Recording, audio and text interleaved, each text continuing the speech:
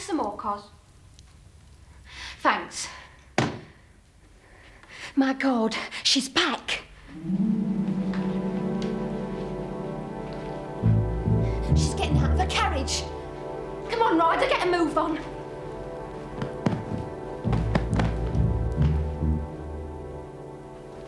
All right, Donna. Yeah, look lively. All right, get a move on. All right. And maybe she won't want workmen under her feet. Yeah, all right, I finished, don't worry. Quick job, like you said. Hurry up.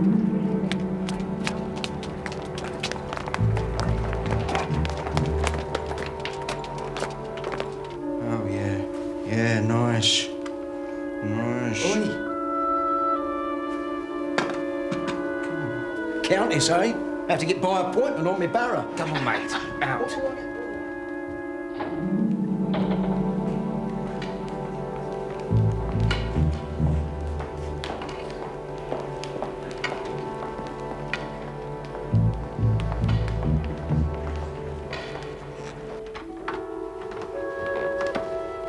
All right.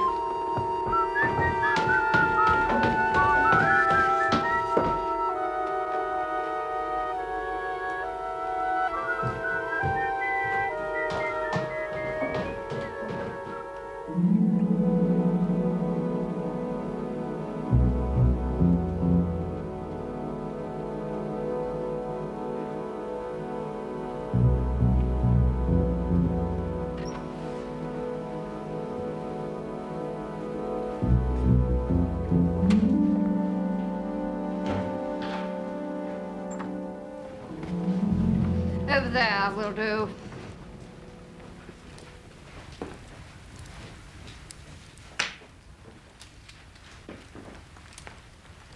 Here, for the three of you. Oh, thank you, my lady. And a Merry Christmas, my lady.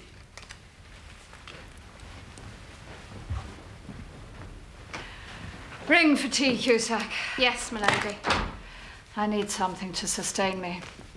I do find preparing for Christmas quite an ordeal. Yes, my lady. And then a bath, I think.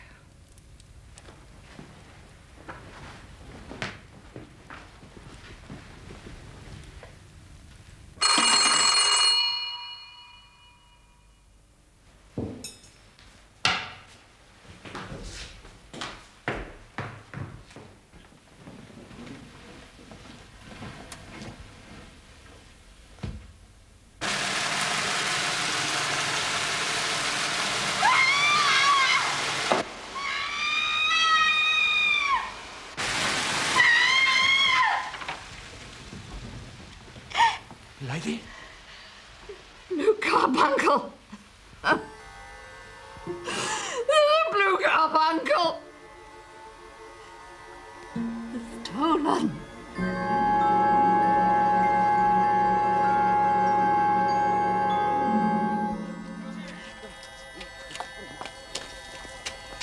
Open them up. There. Oh, John! She'll love it. It's beautiful. Just like her mother. Well, can we afford it, though? I told ya. I made a nice little bob or two lately, even if I hadn't. It's Christmas. You're a good man, John Horner. I'm a lucky man. Wife and kids like I've got. Means as good as a king. So, it's the doll for the girl and the boat for the boy, right? Right. Spending the loot already, are we, Horner? What do you mean? I've done nothing, what do you mean? John Frederick Horner, I hereby arrest you on the charge of stealing the valuable gem known as the Blue Carbuncle, the property of the Countess of Morcar. Anything you say... I didn't do it, I tell you, I didn't do it! It's no use, Horner. The man at the hotel gave a very good description of you. Constable! I didn't do it, I tell you! Let me go, but I didn't do it! Oh!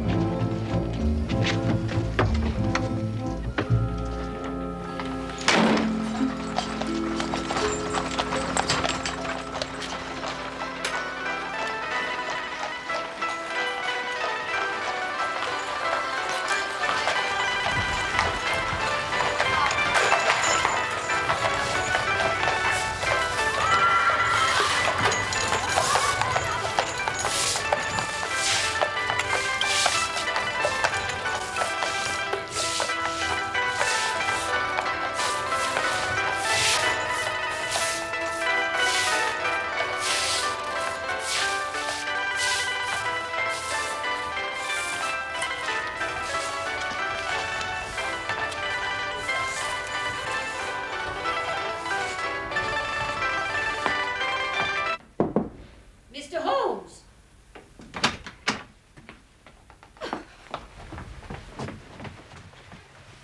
Mr. Holmes!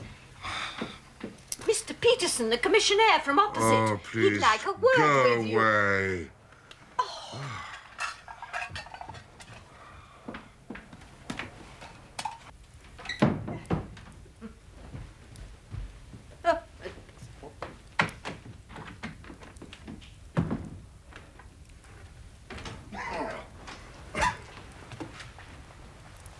I'm sorry to disturb you, Mr. Holmes. Peterson, put down your goose. And your hat. It's a fine purchase. I myself favor a goose for Christmas dinner. Well, that's part of the problem, Mr. Holmes. The bird is not mine. You might say I come by it. For Mrs. Henry Baker, and obviously not your hat. No, sir. Well, there were peculiar circumstances, and I didn't know what to do for the best. It hardly seemed to matter for the police. So I talked to the wife about it, and she suggests I'll come and see you. Not the wise, Mrs. Peterson. Sit down, my dear fellow, and describe these peculiar circumstances to me. Well, sir, it was like this. Last night, I was on my way home from a little celebration. Well, at this time of the year, some of us commissionaires meet to wish each other the season's greetings. Exactly. The season's greetings. Oh, you're a top, sir. Oh, your good health, sir. Well, as I was saying, I was on my way home when I came across what you would only describe as a fracas.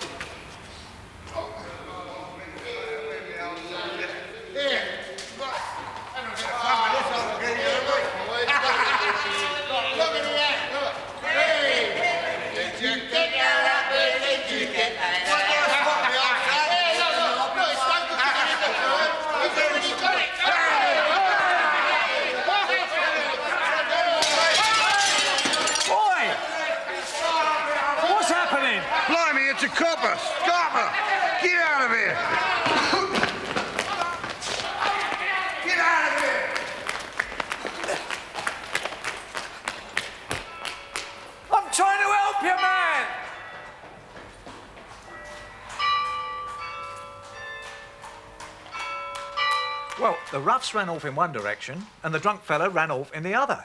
I tried to stop him, but he no doubt thought I was a constable about to apprehend him for the breaking of the window. And so you were left with the spoils of victory in the shape of that battered hat and the most unimpeachable Christmas goose. Both of which I would willingly have returned to their rightful owners, Mr. Holmes. But the truth is I didn't know how. My dear Peterson, I do see your problem. Anyway, as I say, I discussed the matter with the good lady, and we decided that I would bring both the goose and the hat to you, Mr. Holmes. Seeing as how even the slightest of problems is of interest to you in your particular line of occupation.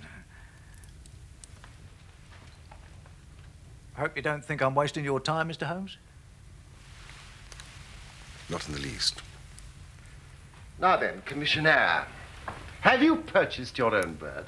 No, not yet. No. Then I suggest that you carry off this goose so that it may fulfill its ultimate destiny, while I retain the battered hat of the unknown gentleman who has lost his Christmas dinner. Well, if you think I should, Mr. Holmes. I do, indeed. For there are signs, in spite of the frost, that this bird should be prepared without unnecessary delay. Well, if that's all right, Mr. Holmes. I will, of course, keep you in touch with developments. Very good, sir. Oh, may I wish you the compliments of the season? And to you and your good wife.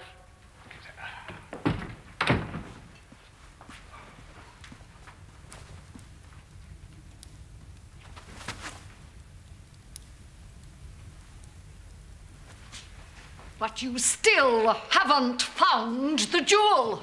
Not yet, no, my lady. But we do have the man Horner. Or have a clue as to its whereabouts. And I think we may assume that he had one accomplice, if not more. Well, what of that? Contrary to popular fiction, my lady, there is very little honour amongst thieves, and even less with the right inducement. Inducement? Do you mean a reward? Yes. Why should I offer a reward? In my experience, and it is considerable, I have found that the offer of a reward would very soon set the greedy cat amongst the criminal pigeons. Well? I should be very surprised if I did not gain a result within 24 hours. How much? Holmes? Oh, you're up. The Countess of Morcar is offering £1,000 for the return of the blue carbuncle. Inspector Bradstreet of B Division is in charge of the case and has arrested Mr. John Horner, a plumber aged 36, who protested his innocence in the strongest terms. Circumstantial evidence was so strong that the case has been referred to the assizes. Horner, who showed signs of intense emotion during the proceedings, faded away at the conclusion and was carried from the court. Oh, excuse me, you are engaged. I am interrupting your study of that hat. No. The matter is a perfectly trivial one. But there are points in connection with it which are not devoid of interest, even of instruction. I suppose that, homely as it looks, that thing has some deadly story linked to it. That is the clue which will guide you in the solution of some mystery and the punishment of some crime. No. It is just one of those whimsical little incidents that will occur when you have 4 million people all jostling each other within the space of a few square miles. So what do you gather from that? Battered old felt. You know my methods. What do you yourself gather as to the individuality of the man who has worn this particular article? It was accompanied by a goose, Watson. For Mrs. Henry Baker was printed upon a small card attached to the bird's left leg.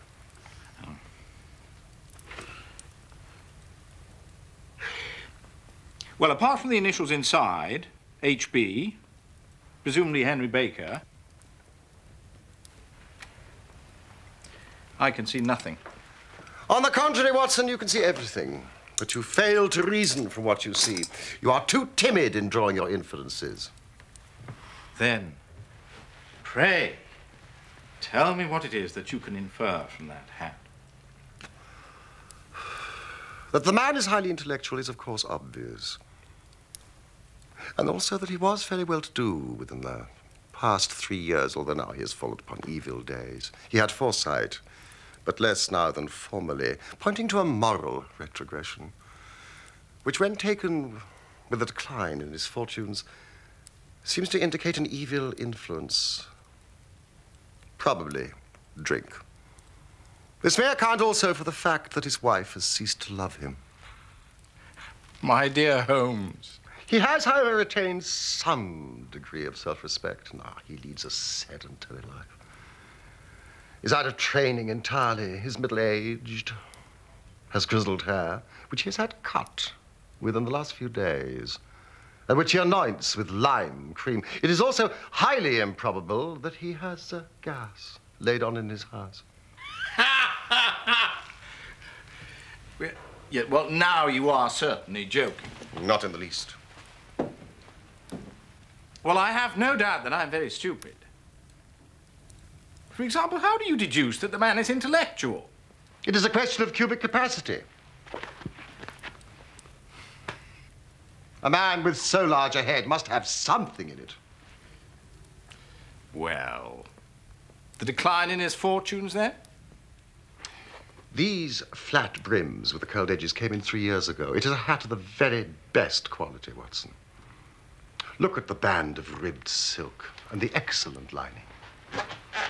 If this man could afford so expensive a hat 3 years ago and has had no hat since, then he has assuredly gone down in the world. What about the foresight? The moral retrogression? Ah, here is the foresight. These securas are never sold upon hats. If this man ordered one, it is a sign of a certain amount of foresight, since he went out of his way to take precaution against the wind. But as you see that he has broken the elastic and has not troubled to replace it, a weakening nature.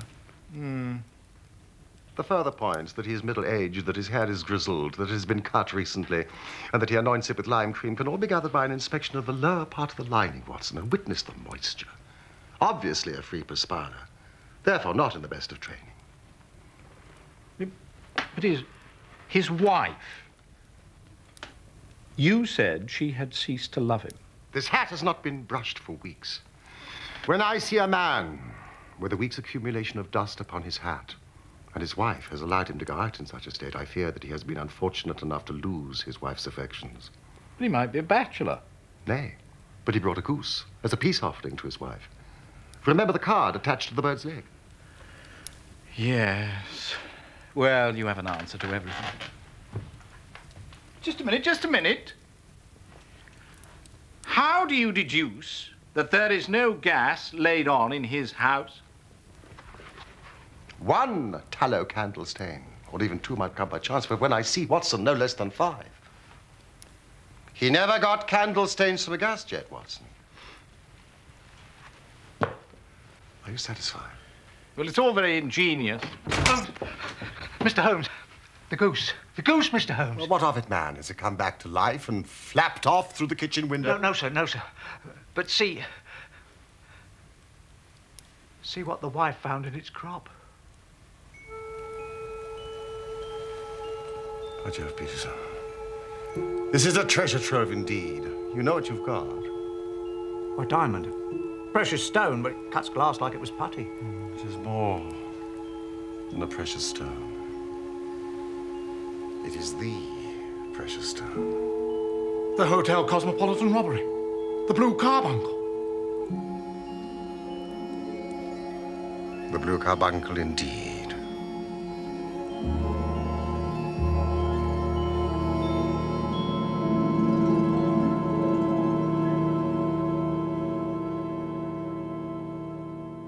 And your reward, Peterson, of £1,000 is not within a 20th of its market price. £1,000? Oh, Lord have mercy. You must admit, Watson, that my deductions in regard to this hat have suddenly assumed a more important aspect. Yes, point taken, Holmes. Now, the question for us now to solve is to trace the sequence of events from a rifle jewel case at the one end to the crop of a goose at the other. There is the stone. The stone came from the goose came from Mr. Henry Baker, the gentleman with the shabby hat and all the other characteristics. So now we must set ourselves very seriously to finding this gentleman and to ascertaining what part he had to play in this little mystery. Found. At the corner of Goodge Street, a goose and a black felt hat. Mr. Henry Baker can have same by applying at 6:30 this evening at 221B Baker Street. Clear and concise. Yes, very, but will he see it? Well, I'm sure he will keep an eye on the evening papers. For the poor man, the loss was a heavy one. Oh, Peterson. Just nip down to the advertising agency and have this put in all the evening papers. Which one, sir? The Globe, Star, Pall Mall, St. James Gazette, Echo, Evening News, Standard, and all the others that may occur to you. Right away, sir. And the stone? I shall keep the stone. Thank you, Peterson. Yes, sir. Oh, and Peterson. Would you pick up a goose on your way back? Give him the money, will you, Watson? We must have something to give Mr. Henry Baker to take the place of the one that your family will very soon be devouring. Oh, thank you, sir. £1,000? £1,000. £1,000. £1,000.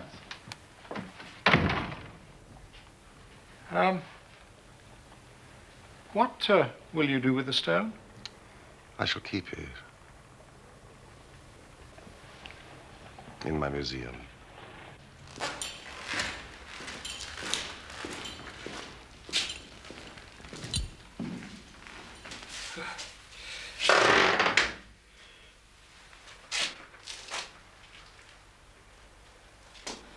Well, Horner, her ladyship is not at all pleased with me. You might be under lock and key, but she'd rather her blue carbuncle was. Never took it, Inspector. Yes. What is it? Well, tell me what you did with it, and I'll put in a good word at your trial. But if you don't... I've been on the straight for years, ever since I married Jenny. If you don't, and when the judge hears about your previous conviction, you might never see your pretty wife again. I've got you, Horner, but I need that jewel. It's a bonny thing. Just see how it glints and sparkles. Of course, it is a nucleus and focus of crime. Every good stone is. They are the devil's pet baits. In the larger and older jewels, every facet may stand for a bloody deed. It was found in the banks of the Amoy River in southern China and is remarkable in having every characteristic of the carbuncle, save that it is blue instead of ruby red. This stone is not yet 20 years old. In spite of its youth, it already has a sinister history. There have been 2 murders. A vitriol throwing, a suicide, and several robberies brought about for the sake of this 40-grain weight of crystallized charcoal. Who would think that so pretty a toy could be a purveyor to the gallows and the prison?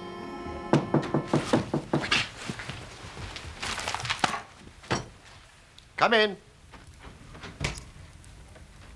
Mr. Henry Baker, I believe. Please, draw near the fire. It is a cold night, and I observe that your circulation is more adapted for summer than for winter. Do sit down. This is my friend and colleague, Dr. Watson. How do you do, sir? Mr. Baker.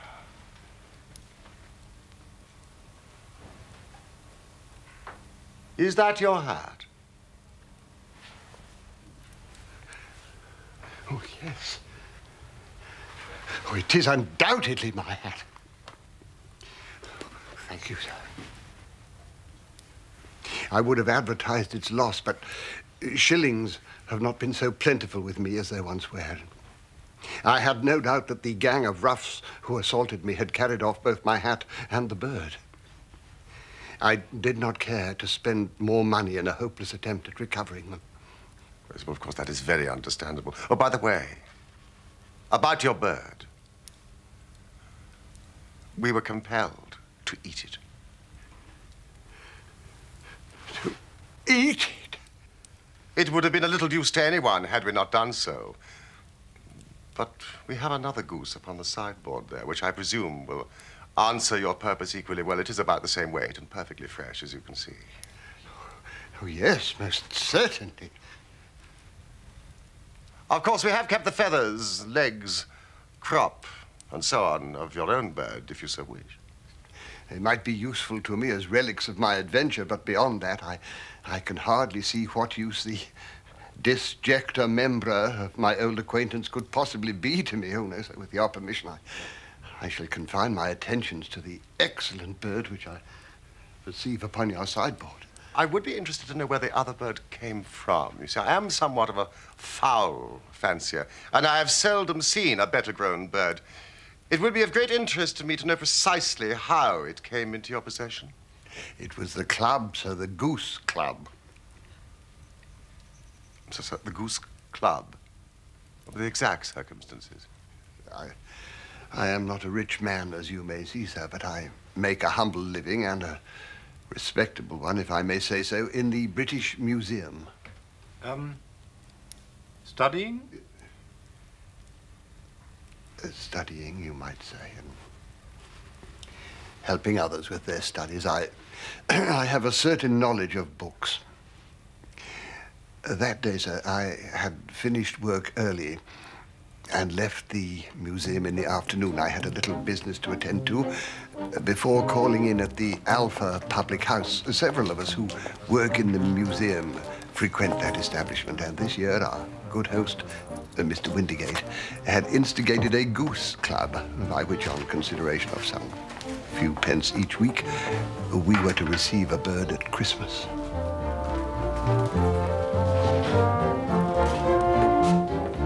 There we are, Mr. Baker. A very fine bird, as promised. A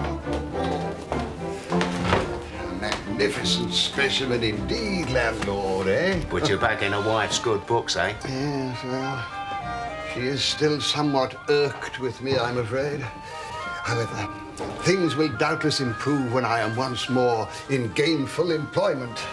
Of an academic nature, of course. Well, I have expectations. Now, I owe you one last payment of 8 pennies, eh? Struck it rich, have we, Mr. Baker? I chanced upon an acquaintance of sympathetic disposition. That is to say, I sold some of my books. Ah. Not your books, Mr. Baker. Needs must, Mr. Windigate, and at this season of the year more than ever, we must not deprive those we love. Or even those to whom we are married. And so, if you will set aside this impressive peace offering, I shall fortify myself for the fray with a large glass of whiskey and a pint of your most excellent beer.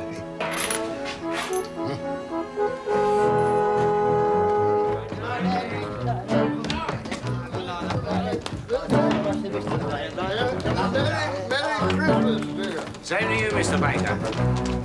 Here we are with you. Bless you, sir. Come on. Inside. Come in. Well, sir, on my way home, I was attacked by the gang of roughs who, I believed, had stolen the goose. My hat came off in the scuffle, but I remember little of it, save that a uniformed officer appeared on the scene, and we all made off. Yes, of course. We quite understand. In the circumstances. Well, all's well that ends well.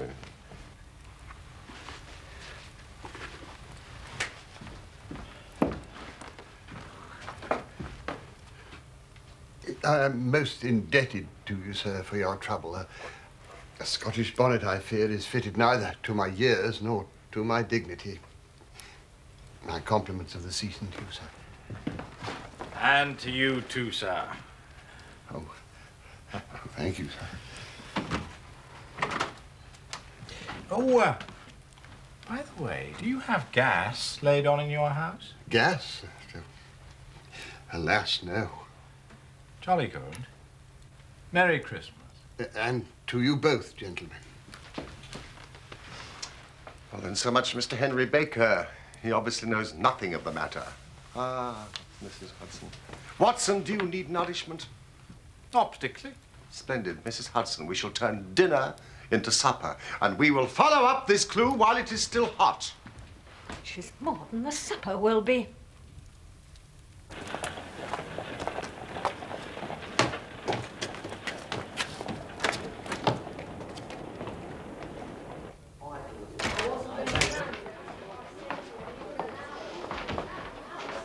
Good evening, gentlemen. And a very cold one. It is indeed, landlord, it is indeed. And what shall be your pleasure? Here, Watson. What? Oh, yes. Splendid. 2 of your very best glasses of beer. Right away, sir. Your beer should be excellent if it is as good as your geese. What geese, sir? Yes, we were talking, half an hour ago to, Mr. Henry Baker, member of your goose club. Yes, but you see, them's not our geese. Whose, then? Well, I got them 24 from a salesman in Covent Garden. Who might that be? Name of Breckenridge. A purveyor of the finest quality. Mind you, if it's a bird you're after, I'd get to him as soon as poss. Oh, it's a very busy time of year, as you'll appreciate. Well, thank you so much for your advice. Will you have a glass of beer with us, landlord? Well, God bless you for a gentleman.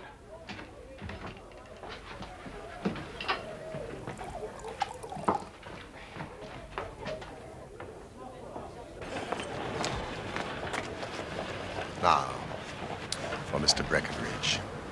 Can't it wait? Watson, we have been given a line of investigation which has been missed by the police, and which a singular chance has placed in our hands. Now let us follow it to the bitter end. Extremely bitter. Faces to the south, then, and quick march!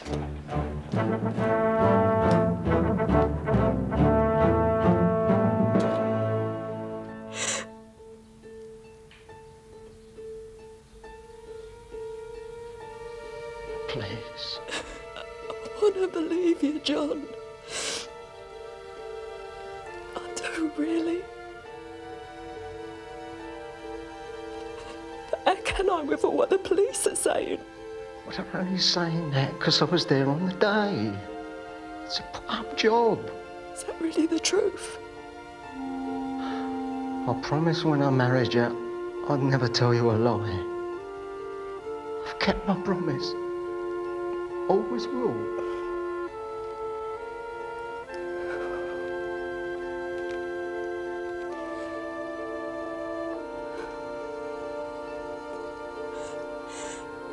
I want to believe you. Merry gentlemen, let nothing you dismay. Remember. Hello, Mum. Come and get your turkey. Here, take your tenner on a turkey. It's the last few. All fresh this morning. Got to clear them up by the night. Come on, you. 2 pennies a pound. Where else can you get one now, eh? It's getting late. It's getting late. Pennies a pound. How many times a pound? Come on, let's try again.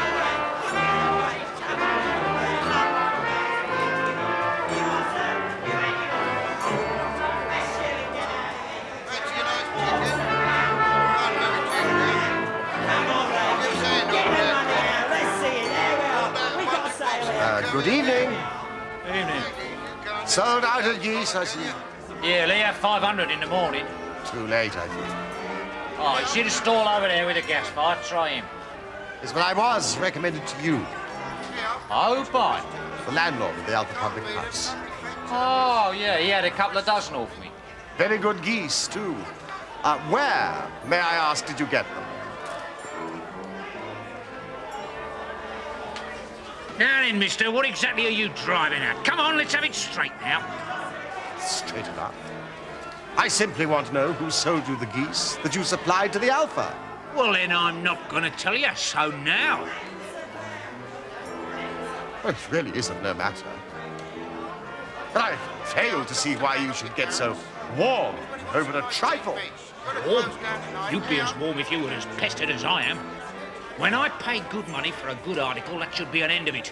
But it's where are the geese? Who have you sold them to? How much will you take for them? You'd think they was the only geese in the world, the amount of fuss that's made over them.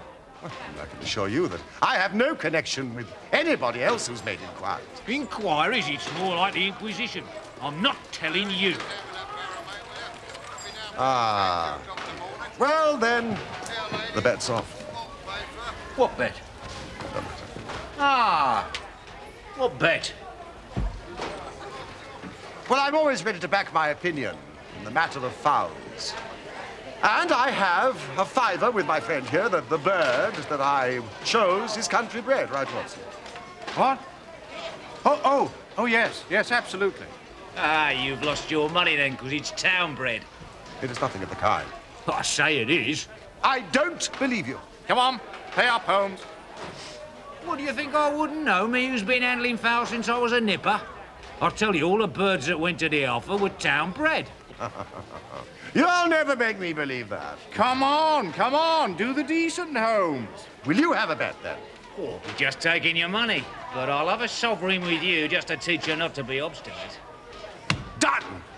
Right. Now then, Mr. Cocksure, you see these here books here? Well, this is a list of all the folk what I buy off. Now, on this page, there's all me country folk. And these on this side in red ink are all me town suppliers. Now, you read out that third name down to me. Mrs. Oakshott, 117 Brixton Road. Yeah, account number 249. Go on then, turn it up in the ledger.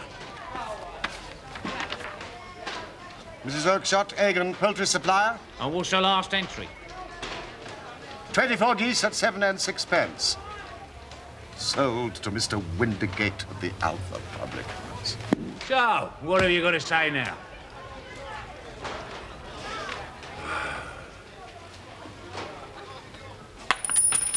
What about this gentleman's fiver?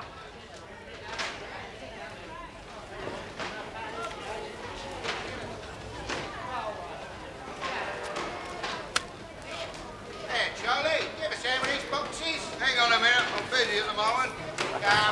Well done, Holmes. Shall we see this Mrs. Oakshott tonight? Oh, no, not you again. I've had enough of you. Listen, I've told you before. Clear off!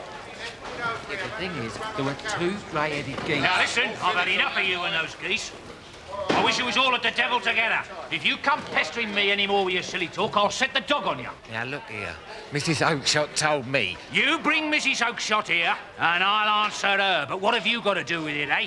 Did I buy the geese off you? No, but one of them was mine, all the same. Well, you go and ask Mrs. Oakshott for it. She told me to ask you. You can ask the King of Prussia for all I care. I've had enough of this. Go on, get out of it. This may save us a trip to Brixton.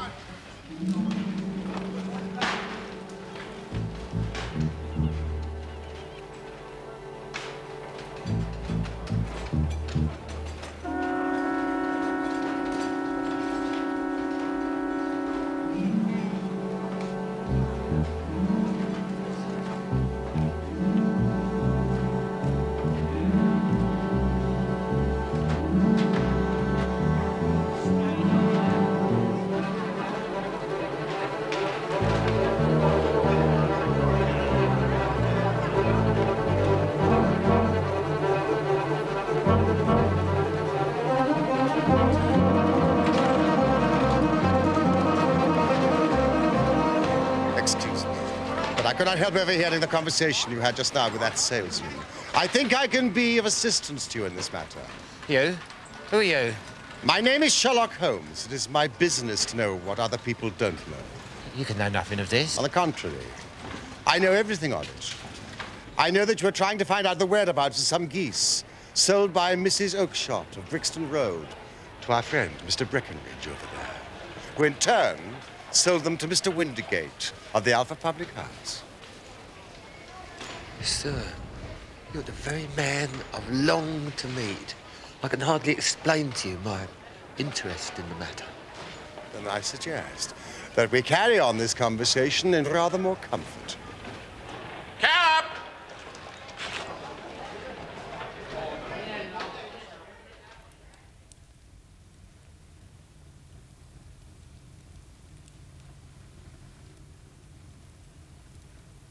Come in. Take my chair. I will just put on my slippers.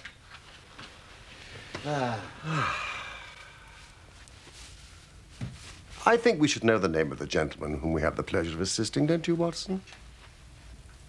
John Robinson. Oh, no, no, no. Your real name. It is so awkward doing business with an alias. Well, then, my real name's Ryder. James Ryder. Yes, Mr. Ryder. Upper attendant at the Hotel Cosmopolitan. Yes. And I suppose you would like to know what happened to these geese. Or rather, one goose in particular.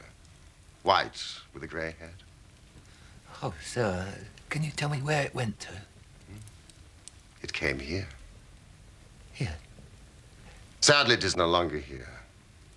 But it laid an egg after it was dead. The bonniest, brightest little blue egg you have ever seen.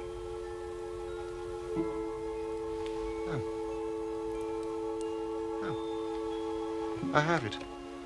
Yeah. See?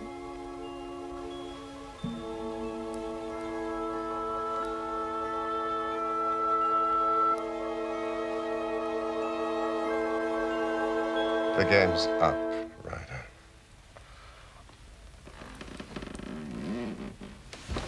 Bear up, man! You'll be in the fire. What a wretched little shrimp it is, to be sure. There's not enough blood in him for felony. I have almost every link in the chain, Ryder. You need tell me very little. Catherine Cusack put me up to it. Her ladyship's maid? Exactly. You knew from local gossip that Horner had been concerned in some such matter before. So what did you do? You made some small job in my lady's room. You and your confederate Cusack. You then managed that Horner should be sent for. But you stole the jewel. Then you raised the alarm and had this unfortunate man arrested for some... For God's sake, Mr. Holmes, have mercy. Think of my father, think of my mother, it'll break their hearts. I never went wrong before, I never will again, I swear it on the Bible. Oh, don't bring me to court, Mr. Holmes. For God's sake, don't do that to me. Get back into your chair. It's very well to cringe and crawl now, but you thought little of the man that you sent to the dock for a crime of which he knew nothing. I'll fly, Mr. Holmes. I'll leave the country. Then the charge against him will all break down.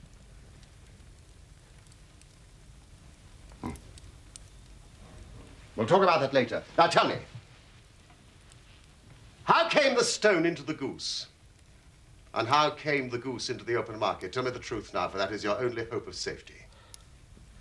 I'll tell it to you just as it happened. I thought it was best to get away with the stone as quick as I could, for I didn't know at what moment the police might not take it into their heads to search me and my room. There was nowhere in the hotel where it would be safe. So I went out, as if on some commission, and made for my sister's house to think things over. Why, Jem, whatever is it? You look terrible. I had a bit of turn, Maggie. There's been a robbery at the hotel. You better come in. I went through into the backyard where she kept the geese. Smoked a pipe and wondered what it would be best to do. I knew that my stomach wasn't going to stop feeling like a bag of ferrets till I found somewhere to hide the stone for a while. When suddenly, I looked at the geese, which was hissing and huddling in the corner of the yard. My sister had told me that I might have the pick of her geese for a Christmas present. I picked out one of the birds, a fine big one with a grey head.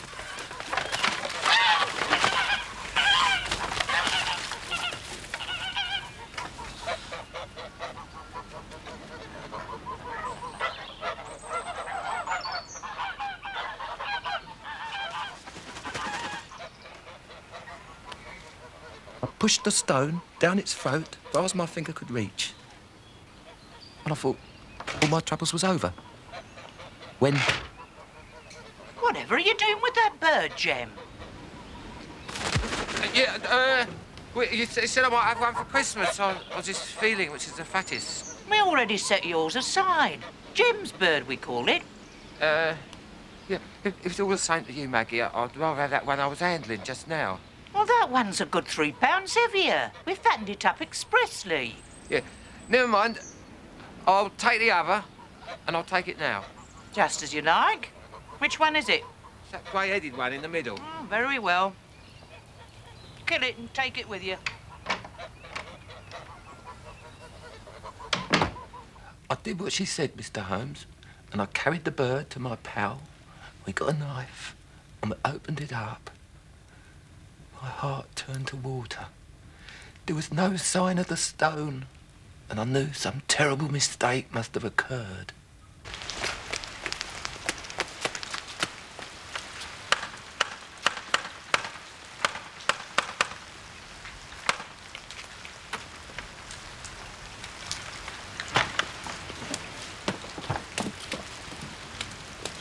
Where are they all gone? To the dealers. Which dealers? Breckenridge at Covent Garden. Tell me, just tell me, was there another one which had a grey head? That's right, two. I could never tell them apart, I couldn't. But what's the matter? What's all the hurry? I ran as hard as my feet would carry me to this man Breckenridge, but he'd sold the lot, and not one word would he tell me as to where they'd gone. I thought I'd go mad. And now, I'm a branded thief without ever having touched the wealth for which I sold my character. God help me. God help me.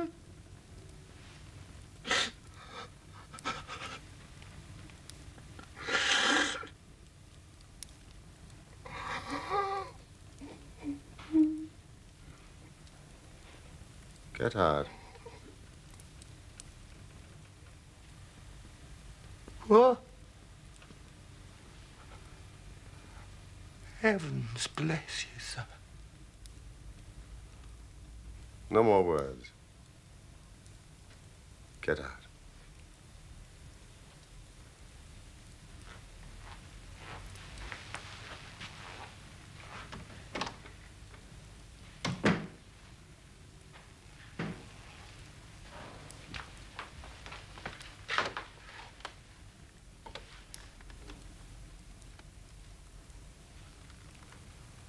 I must confess, Holmes, to being a little surprised.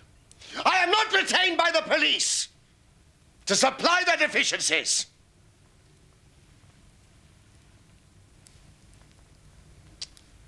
Maybe I am committing a felony, but I may be saving a soul. Send me to jail now, you make him a jailbird for life.